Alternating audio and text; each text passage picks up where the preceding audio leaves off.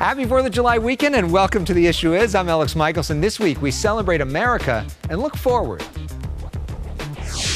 What does being an American mean to you? Oh, pride and patriotism is just oozing today. We're one-on-one with California Senator Alex Padilla as he swears in new citizens, talks hot-button issues. Plus, right now we have to act and act fast. President Biden adopts a wildfire plan laid out by California Congressman Josh Harder. He's with us. And everybody wants to be an American. A special conversation with some of the newest Americans as The Issue Is starts right now. Broadcasting across California, California's only statewide political show. You're watching The Issue Is. And thanks for spending part of your holiday weekend with us. I'm Alex Michelson, and welcome to The Issue Is. This week, we speak one-on-one with California Senator Alex Padilla aboard the USS Iowa. It's a battleship that's now a museum and home to a special ceremony honoring America's newest citizens. Padilla helping to swear in these new Americans and also reflecting on his own parents, a cook and a housekeeper from Mexico who once took part in this same ceremony and ended up raising California's first Latino United States Senator.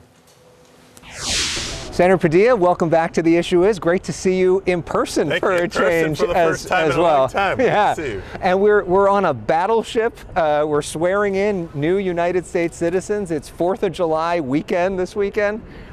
What does being an American mean to you? Oh, pride and patriotism is just oozing today, right? It's my first opportunity to celebrate a naturalization ceremony as a U.S. Senator. Extra move, not just because of the battleship, but to see active duty service members going through the naturalization process, becoming full-fledged citizens of our country. It's can't help but be inspired. I mean, it's an emotional thing. I was tearing up a little bit seeing some of their reactions. For you, how are you reflecting on your parents and on your story and what it means for you to be able to be here and do this? Exactly. I mean, it's not just a policy that this is symbolic of for me, it's a personal journey. You know, my parents went through a ceremony very similar to this a couple of decades ago. My parents, like so many others, have come from Mexico in pursuit of the American dream here in the United States, worked hard, raised a family, bought a home, lived out their American dream. That's the history of our nation. And here I am, just one generation later, serving in the United States Senate.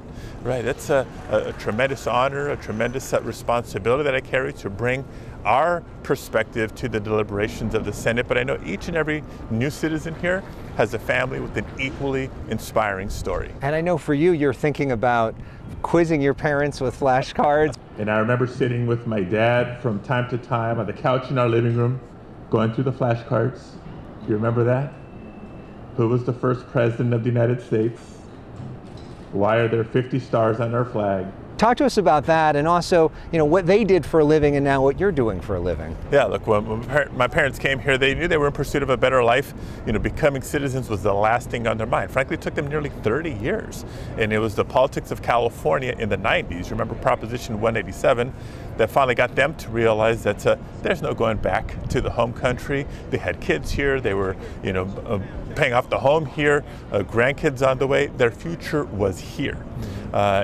Sitting in the living room with my dad, going through those flashcards like a lot of them do in preparation for the test, or getting my mom sort of mentally prepared for her interview before the final step in the process. It was our revenge, frankly, for all the times that our parents told us, do your homework, do your homework. We turned it around on them. Mom, Dad, you got to do your homework, get ready for your test. And you know, I start by not just congratulating everybody on their new citizenship, but the courage that it takes to leave a home country, come to the United States, work hard, to decide to become a citizen, go through the process, which is not easy, not cheap, but that's the level of commitment and pride that's reflected in today's celebration. Well, let's talk for a moment about that process, right? Because that process is not that easy. And there's a lot of people that think there needs to be changes when it comes to the immigration process. They see images of what's happening at the border right now and they see a crisis.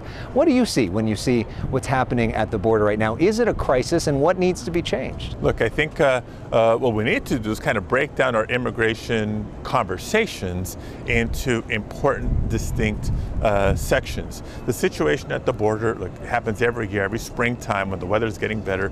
People come seeking asylum because they're not battling a tough summer, they're not battling a tough winter. So we need to reinstate a sane asylum system that's not cruel, but is humane. But that's a different conversation than how do we do justice for the millions and millions of undocumented immigrants that have been in the United States, contributing to the economy, working as essential workers. But there's even more numbers of legal permanent residents in the United States eligible to become citizens, but whether it's the years-long waits, the cost of the application itself that can become prohibitive for so many. But bottom line, we know that immigration is good for the country. It has helped, not just the story of our nation, but our economy over generations, and we need to do better for immigrants. While I've got you in person, a couple other quick questions just about policy and what you're doing in the Senate. The big topic right now is infrastructure reform, this concept of a bipartisan deal that's been reached. Do you support that framework of the bipartisan deal? Are you behind that? Look, I definitely support the investments that the bipartisan deal seeks to invest in, but I'll immediately say it's not enough. There's other areas of our infrastructure that need equal priority and large investment. To me, it is not a debate whether child care, for example, is essential to our economy. It's really hard for parents to go to work if you don't have somewhere safe to leave your kids when they're not in school. So if we want to invest in our economy and position our country for success in the decades ahead, we have to be bigger and bolder than just this bipartisan deal. So it sounds like you only would support two bills at once? We have to do more than just what this bipartisan deal seeks. And one of the other big things is the filibuster. You've been very vocal in the fact that you think that the filibuster needs to go, that it's impeding progress right now.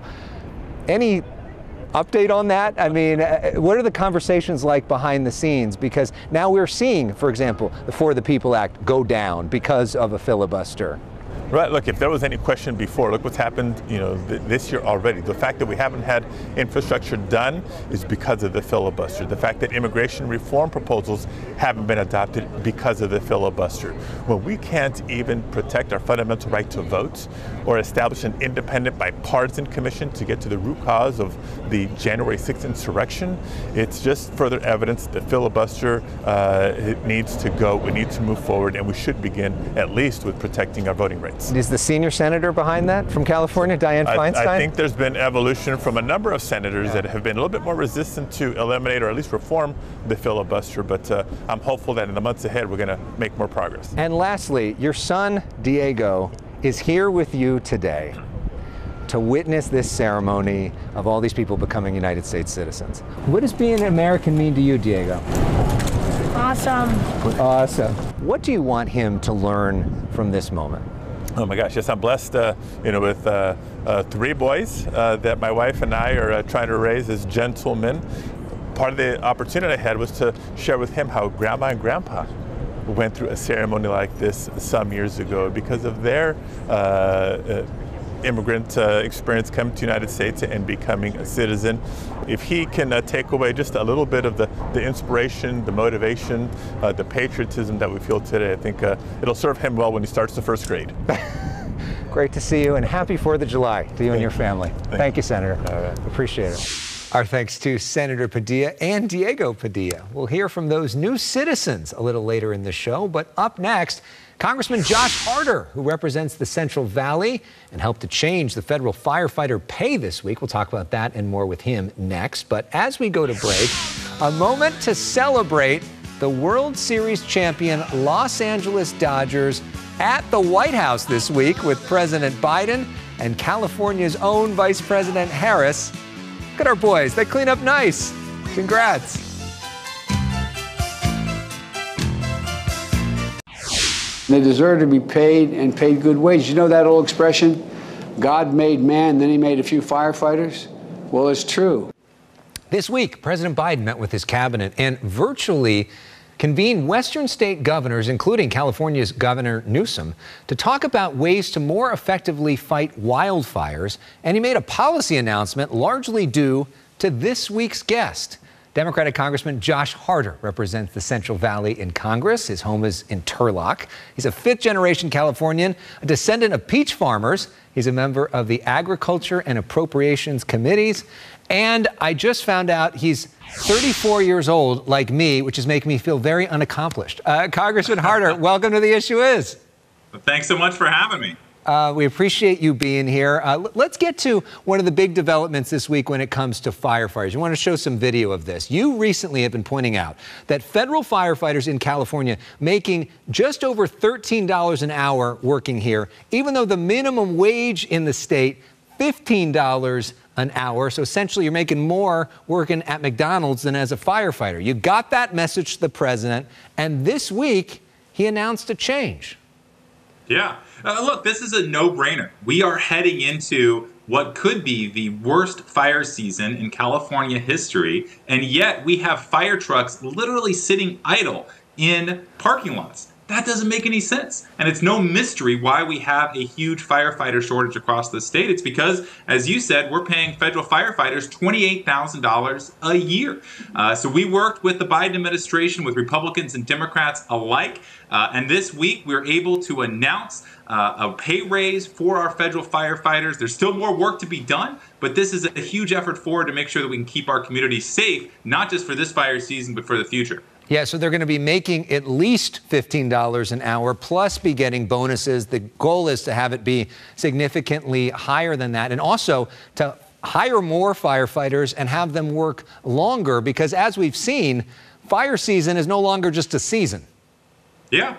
Yeah, look, and part of this is making sure that we don't just have folks that are here for a couple of months, but year round. And so this is important to make sure that we have enough folks on the ground to keep our communities safe, not just for the 15,000 firefighters that it's going to be affecting, but for every single person who has to pick up the phone when their community is affected and wants to make sure that there's somebody on the other end of the line.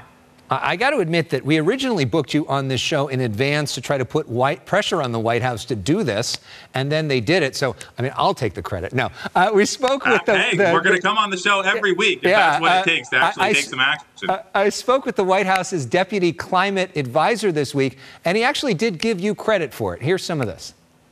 Congressman Harder's been an incredible leader, and you know, I think his district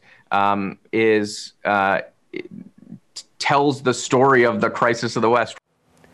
Meaning that we have seen in your district some of the challenges with climate change. I mean, obviously, hiring more firefighters is a bit of a short-term solution to this. Big picture, though, we got major climate challenges ahead. How do we deal with that?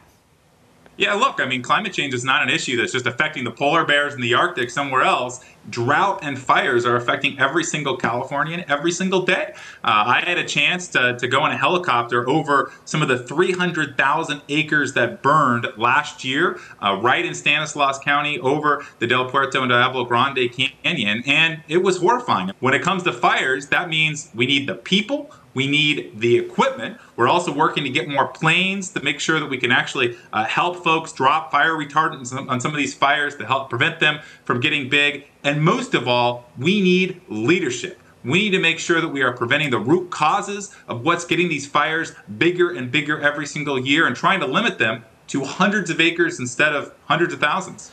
All right. On this show, we also like to get to know our guests. And there's a lot of people, obviously, in your district that know you well in the Central Valley, but there may be some folks outside of the Central Valley that aren't that familiar with you. You're a graduate of Stanford and Harvard, a successful venture capitalist, and someone who has taught at the local junior college in Modesto. Tell us a little bit about your story and how you became a congressman so young.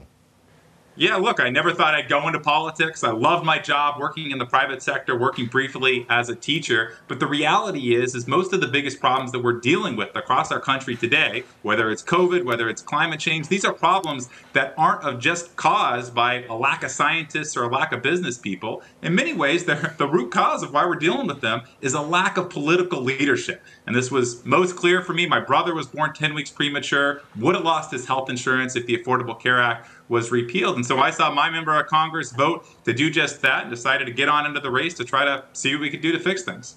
And you defeated that Republican member of Congress and flipped a district in California that had traditionally been red, won a second time back in 2020. So on this show, we like to have a little bit of fun in getting to know you. We play a game called Personal Issues. This is where we put 30 seconds up on the clock, lightning round, get to know some of your favorites. All right, you ready for the real hard part of this interview? I don't know if I'm ready, but I'll give it a try. Okay. What is your favorite TV show? Right now, I really love Community.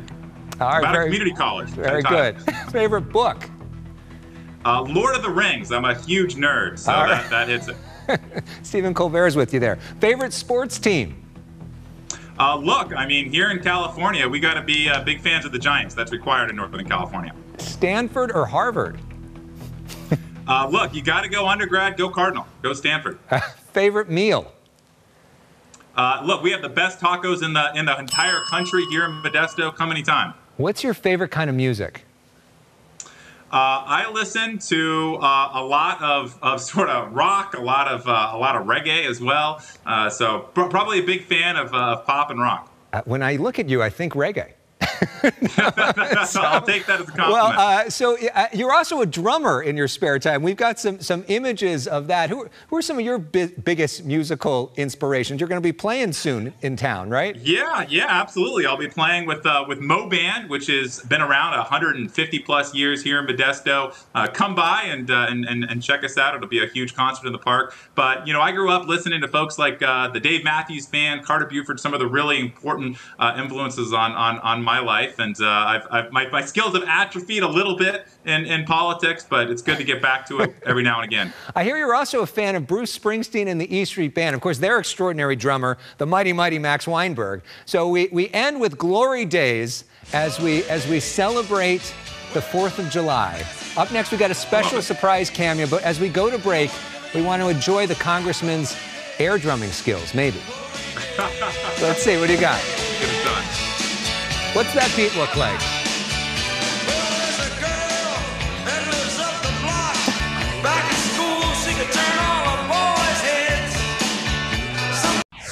Please welcome Pete Buttigieg.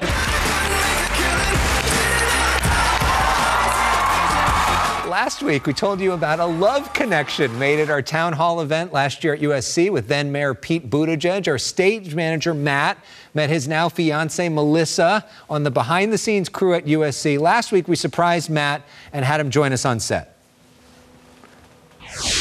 I owe you, because if this show didn't exist, I never would have met her. Well, Matt is back for another surprise this week. Matt, welcome back to The Issue Is. Thank you. Thanks. It's good to be back. So what was that like for Melissa? Because she didn't even know this was going to be featured, and she watched this last week. She loved it. She teared up, happy tears. All of her family watched, and it went around. And I didn't realize this until you told me this. Melissa pointed this out. We want to show this video of that moment where Pete Buttigieg comes out. And look to your right on the screen. So the person that is pulling the curtain right there is Melissa, right? And it was emotional for her seeing that. She pointed that out. Yeah. She was the one who saw it. Yeah, I didn't know that at the time. So Melissa was not the only one watching The Issue Is last week. An Issue Is viewer from Washington sent us this video.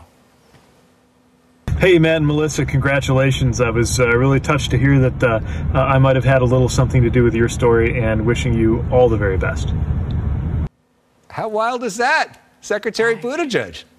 I can't believe he took the time out of his extremely busy schedule to do that. That's really nice of him. It's pretty cool. And a special reaction on Twitter as well from his husband, Chasten Buttigieg. I think you may have seen this. Yeah.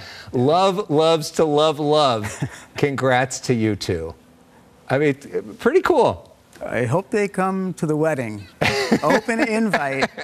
Bring the Secret Service. Or at least send a gift, right? Yeah. At least send a present. That's pretty cool. Now, Matt, you have now sat in that chair 2 weeks in a row. This is becoming a recurring thing. But you have not sat in that chair the most. You know who sat in that chair the most, because you've been with us since week 1 on this show.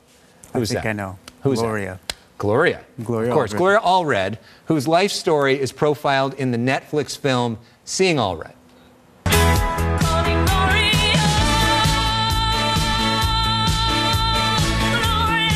That is Gloria dancing with drag queens dressed as Gloria during See It Allred. She was the first guest to ever dance on our show. She insists that we dance every time that she's on. She's been on more than anyone else in the history of the show.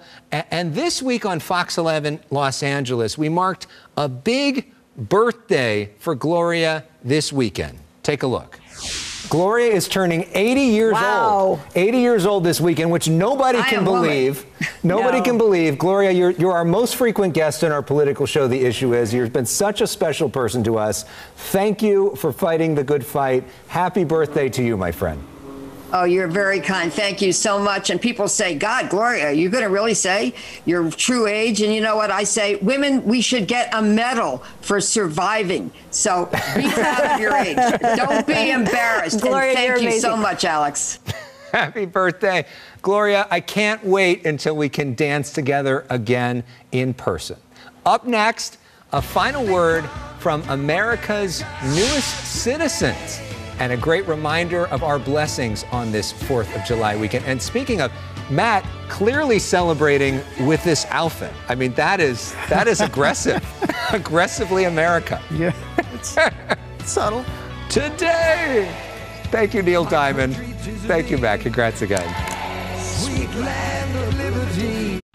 The Newsom recall election will be held on September 14th. Something tells me you may hear a thing or two about that on this show before then. But let's end this week with something that hopefully brings us together. My favorite holiday, the 4th of July. It's a time where we light fireworks to celebrate America's independence. This week, while on board the USS Iowa, I got to speak with brand new American citizens as they were being naturalized. Let's close out with their answers to the question, what does being an American mean to you? You know, it's a dream come true. Freedom of speech, you have the freedom to practice whatever religion you choose to do. I can vote and I can't. That's probably one of the main reasons why I'm like happy to do this. Everything you want to be, you have to be. All my opportunities, everything that I've done in the United States. So I owe a great debt to this country. It's the best country in the world to live in, hands down. And it's such a privilege to become part of it.